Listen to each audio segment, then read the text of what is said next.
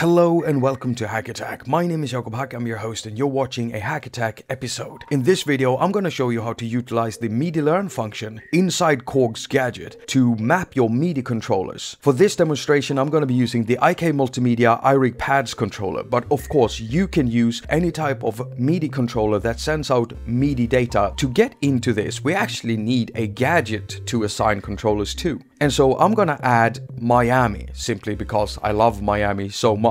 In any case, I want the iRig Pads controller to be specifically assigned to this Miami gadget. And to do that, we need to go into the MIDI input settings. And it's the button in the lower left corner of the channel strip. Press that. Now we have two boxes here we can tap or click. One is for the actual MIDI input sources and one is for setting the channels. And we're going to set the input source to listen to my iRig Pads controller.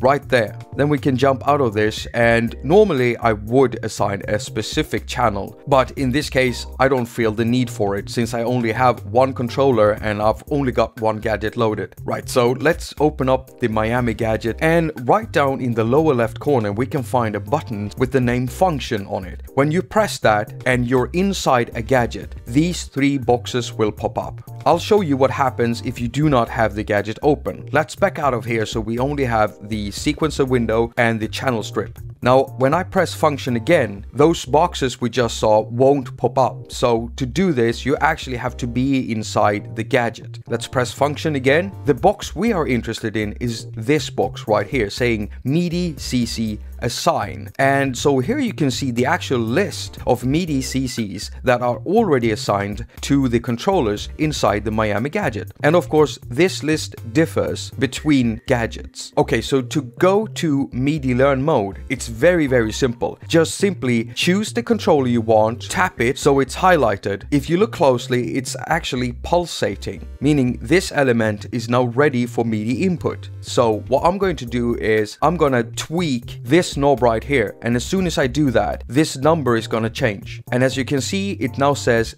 MIDI CC15. To save it, you simply tap it again and it's saved. And this gets saved globally. So the changes you do here will carry on through to the next Miami gadget to load. Let me demonstrate. I'll go out of this and I'll open up another Miami gadget. Let's go into the second gadget and press the function button. And if we look at the carrier sub that we assigned this knob to, it says CC15, and this even carries on through if you make a new project. And that's how you use MIDI learn. So there you go. Thank you so much for watching. All comments and ratings are very much appreciated. I've also got a Patreon page, so if you want to support creativity and good content here on YouTube, then why not join up on Patreon? If that isn't your cup of tea, you can always share my videos, press the thumbs up, I guess. Well, that's pretty much it. If you want to see more gadget tutorials, especially on how to assign MIDI in other ways than just using the MIDI learn, then click on the box on the left. I've got a great KORG Gadget production series in where I'm breaking down a drum and bass track I made inside Gadget. You'll access that one if you click the box on the right. As usual, I wish you a very productive week. Now go finger all of your stuff